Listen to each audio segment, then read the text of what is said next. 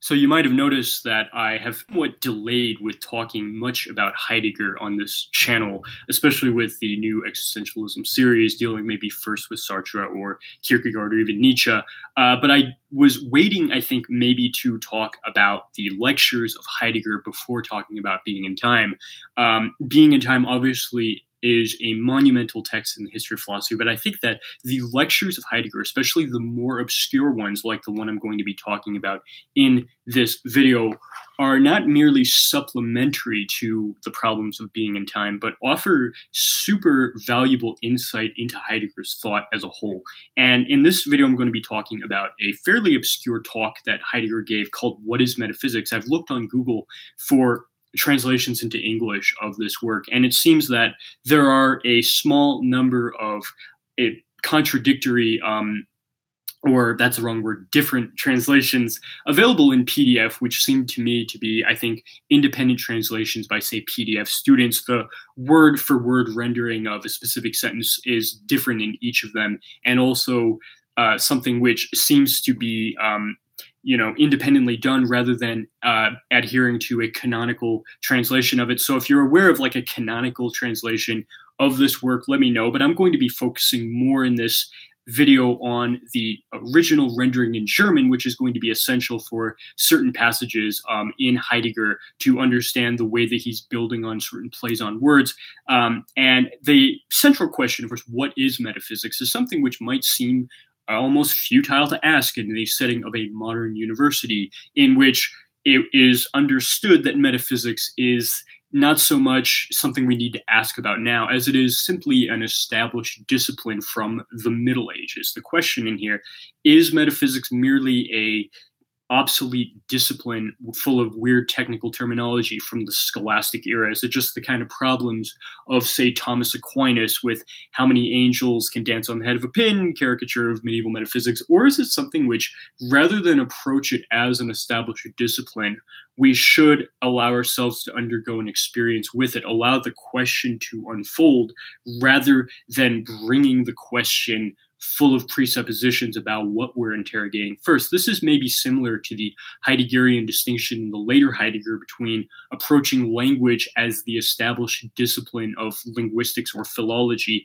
versus allowing yourself to undergo an experience with language. If you would check out my video on the nature of language from the way of language that I posted a few months ago, here he's also going to ask, well, the question, what is metaphysics, is something which it would be more useful maybe to allow us to be transported straight into metaphysics. And of course, if you look at the organization of the modern university, he says that even though there's a number of different disciplines in the modern university organized administratively as a series of departments, like you've got the physics department, the chemistry department, the mathematics department, whatever, there's still one attitude running through as a common denominator of all of those academic departments, and that is an attitude towards being. And the attitude towards being is one which in German he talks about adopting a certain attitude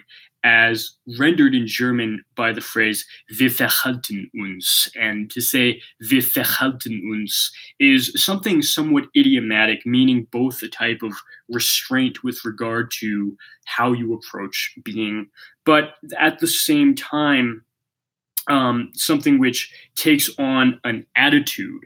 The idea that the attitude is one of restraint is, however, contradicted by the idea he speaks a bit later about the way that although we characterize science with the attitude of restraint or submission to objectivity, there's still a type of violent breaking and entering of humankind into the whole of being through these scientific disciplines. And the question whether there is a restraint with regard to it or a bursting. In German, the phrase bricht auf is the same kind of bursting of, say, an ulcer. And the idea that the attitude towards being, although claiming to be objective, is something other than that, is in either case something which science as that type of attitude has no use for the concept of nothing. Science, even if it is the submission to the objectivity of being, is something which a priori rules out having any concern for the nothing. In fact, you don't even need science to tell you that inquiring about the nothing is worthless. Even logic alone can tell you about something which is not, is not only worthless empirically, but also impossible logically. And therefore, he asks the big question, of course. What is metaphysics is supposed to be? A talk centered around a question. And that question for him is, in German, wie steht es dieses Nichts? The idea of how is it going with this being? I mean, literally, sort of, how does it stand with regard to this nothing, but also a more colloquial question that you would ask a person as you do in English. So how's it going with you right now? You know, how are you doing? And his answer to the question, how's it going for nothing, is not so well. These days, modern science has no use for it. And in fact, the attitude of science for any academic department is that the nothing doesn't exist.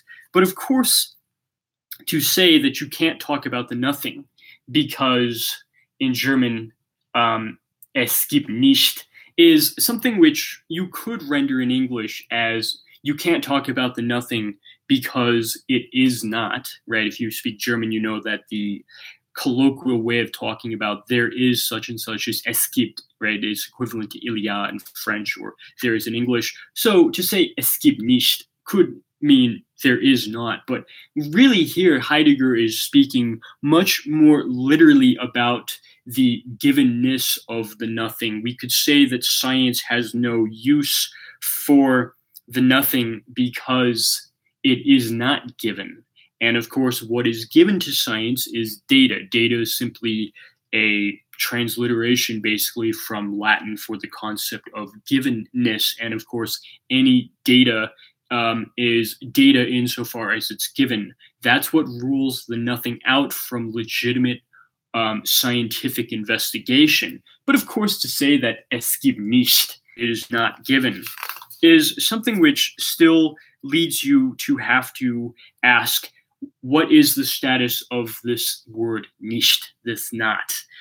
Is it the not of a logical negation, the opposite of the logical operation of an assertion, something which in modern logic is simply a secondary operation where an operator of negation has to take something else as its operand, which in many ways presupposes a priority of the givenness of that operand over the work that the operator is going to submit it to.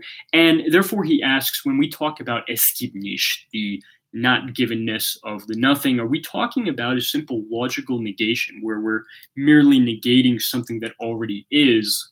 Or are we rather talking about a different kind of not, a different type of negation, maybe a different type of nothing is a better word? And he talks about the difference between merely negating something logically and inquiring about der Abgrund. Grund, of course, is the ground in German, and Abgrund is something of a unground, right? A non-ground, an abyss, right? And the abyss is something which modern science would think that is something you can't even talk about because obviously it's not given. But the nothing of the Abgrund is something maybe more of a ground of the other ground of the understanding, and therefore more like a ground of sorts for the very possibility of a logical negation, which is an activity limited to the faculty of the understanding. And if the Abgrund is therefore something of more like a ground of the ground of reason, therefore it's not merely one faculty of reason, but something much more fundamental than that. And therefore in German, the talk about es gibt das Nichts is something which is different from simply saying es gibt nicht. To say is not the same as the das Nichts is given, or there is das Nichts. This is the difference between merely negating and inquiring about a nothing, which is a fundamental Abgrund. And therefore, he talks about the way that this nothing, although it is not simply one objective domain submitted to this or that scientific discipline, nor is it merely an activity that, you know, the thinking subject has among others at the level of the understanding, is something that we're still basically familiar with. We're familiar with the nothing, even though we try not to think about it in terms of experience. In other words, for Heidegger, the nothing is not so much something which you know by thinking about it, especially subsuming it under, oh, here's the concept of nothing, like in a Kantian sense, that's how I know it. It's more like you are thrown into having to confront it in experience. And the nothing that you encounter by undergoing a type of experience is something which, if you analyze the different types of experiences you have, there are some experiences in which you find yourself in the midst of the being as a whole, not merely interrogating this or that sub-discipline of being, but being confronted with the being as a whole. And the idea of an attunement that colors the disclosure of that being at a level more primordial than just falling into, say, a feeling. An attunement is not merely a feeling. It is a certain way of things being disclosed in the first place, is something which he says, precisely when we are not busied with things and with ourselves, this as a whole overcomes us. And that is in the experience of real boredom. I'm not talking about the boredom of a really boring play or a book. In other words, he's not just talking about the accidental boredom that you fall into when you're trying to watch a really dull film. Like, I went to the library a few weeks ago, and some of Angelina Jolie's films are really good, you know, and some of them really suck because they were more using her already established fame to sell a dud, and people like me bought into it. So that succeeded. But I got like The Tourist was really terrible. Tomb Raider 1 and 2 both really sucked. I literally fell asleep. And obviously they're boring movies, right? But that's not the kind of boredom he's talking about. That's boredom that's caused by an object, right? He's talking about causeless boredom. Boredom of the type that is real boredom because it starts when one finds it boring. Now, that's a difficult phrase to translate into English in the way that he means. In German, it's "Es ist einem langweilig," and the idea of finding it boring rather than this or that is something which shows you that the kind of boredom he's talking about here is the boredom of an attunement, boredom of what in some English translations of Being in Time, he talks about the mood that is sort of predisclosing rather than merely reacting to the way something is. And this idea that boredom is such a attunement of the Dasein that confronts you with the whole is, of course, not to say that boredom is the only such mood. He also talks about joy being another attunement. Certainly, if you're talking about this sort of being attuned, in which one finds that it is thus and so, that what allows us tuned throughout it to be found in the midst of the being as a whole in a certain situatedness of mood is something which in German, the play on words is a bit clear. He talks about being found in the midst of the whole as befinden, and he talks about the situatedness of mood as unveiling the being as Befindlichkeit, the idea of finding at some level in both words that your situatedness by mood is how you're found in the midst of the being as a whole, is something that leads him to ask, okay, if we can have an attunement which leads us to the being as a whole, do we also have an attunement to the nothing? And the answer to that is that there is a mood which you will be familiar with from Kierkegaard of dread. In German, the word is Angst. The idea of anxiety in Kierkegaard. dread not being the same as fear, which always is fear of an object, just like the real boredom isn't bored by just this crappy Angelina Jolie film or whatever. It's something in which dread is not just caused by a particular object like a really big snake that throws you into a state of confusion with regard to lots of different things. If you see a snake, you might trip over something else that you won't notice because you've been thrown into a state of confusion with regard to the network of things that surround you. Dread is not like that. It's not the incidental fear of this or that. It's rather the attunement where you have a sinking but not vanishing, as Heidegger cryptically renders it. You have a type of sinking away into indifference of all things and us ourselves. You have the oppression of dread upon us in that movement, and also a revelation, but not a revelation of something. Rather, in dread, you have the revelation of the nothing. And this dread that reveals the nothing is something that leaves us hanging because it allows the whole of being to slip away. And the nothing is something which we don't merely find later. It was something which, in a certain sense, already was there. And therefore, the nothing unveils itself in dread, but, as I quote him, not as a being. There is no comprehending it, therefore, since it's not a being to be subsumed under a concept. And yet, paradoxically, in dread, the being as a whole comes to nothing. And there's this talk, therefore, about the activity, for lack of a better word, of the nothing, as in German, die Vernichtung. Die Vernichtung is a word which, of course, contains within it the nicht, which has been problematic for the entire essay. And it's difficult, therefore, to translate, but one way you could say it is the annihilation of the entire being is something which is undergone in dread.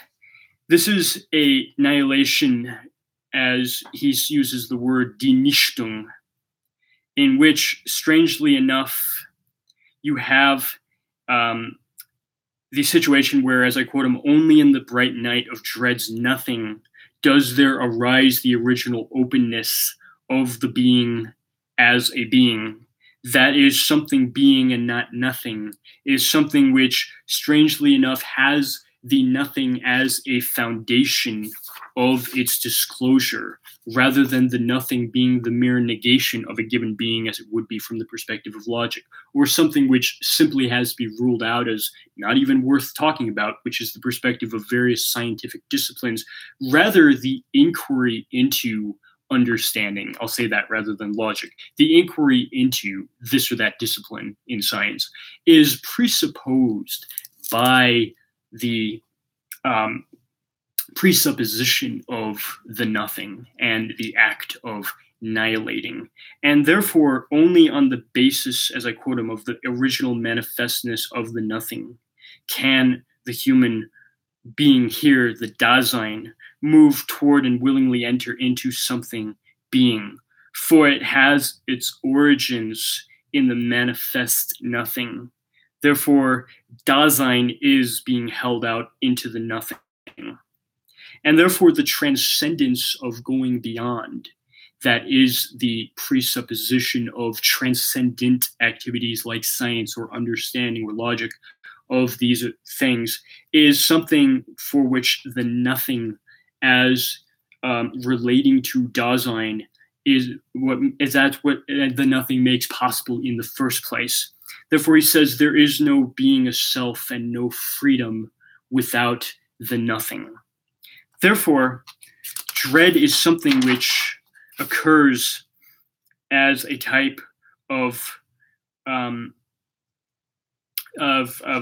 relation to truth, in the sense that for Heidegger, in Greek, of course, aletheia is something which although we translate it merely positively in languages like English as truth is simply a positive concept, la vérité is simply a positive concept. In Greek, etymologically speaking, it actually has a negative component within it, which is lost in translation. The A at the beginning of aletheia is the same A that you have in concepts like being an agnostic. Agnostic means you don't know. Gnosis is knowledge, and of course we negate that. And if you don't know, that means you don't know if God exists or whatever. We have many other words with that at the beginning as a prefix transliterated from Greek. But what aletheia means in ancient Greek that Heidegger shows is not simply the positivity of truth, but rather the not hiddenness of truth. This is often translated as the unconcealedness of truth. And that is why for Heidegger, truth is not simply the correspondence theory of here's a proposition that's true and here's a state of affairs that it models. Rather, it is the coming out of concealedness that plays a big role in, say, Heidegger's reading of Plato's allegory of the cave. Things become more beingful as you move up in levels of unconcealedness. They come out of their concealedness. But how is it that the unconcealedness of truth is something which is related paradoxically enough to the nothing? As I quote him, he says, the not does not originate in negation as an activity of the understanding. Rather, negation has the not, which originates in the annihilating of the nothing as the basis upon which it rests. The presupposition of truth as that unconcealedness is strangely enough related to nothing, and therefore nothing cannot be simply the opposite of truth. In modern logic, you take a truth value like t, you negate it, and you simply change it to false. There's a relation to truth which is something other than that with regard to, we could call it the nothing rather than simply the negation. This is the way that, as I quote him, the leading annihilating conduct within which being here, that's Dasein, remains shaken through by the annihilating of the nothing, is something that attunes us to the various colorings of, for example, the sharpness of abhorrence, the pain of refusal, the relentlessness of prohibition, and the pain of renunciation. And therefore, if you encounter a dread, incidentally, it's not that it only appears at moments of such an encounter. Rather, he says dread is always here. It's merely sleeping at the moments that you don't find it.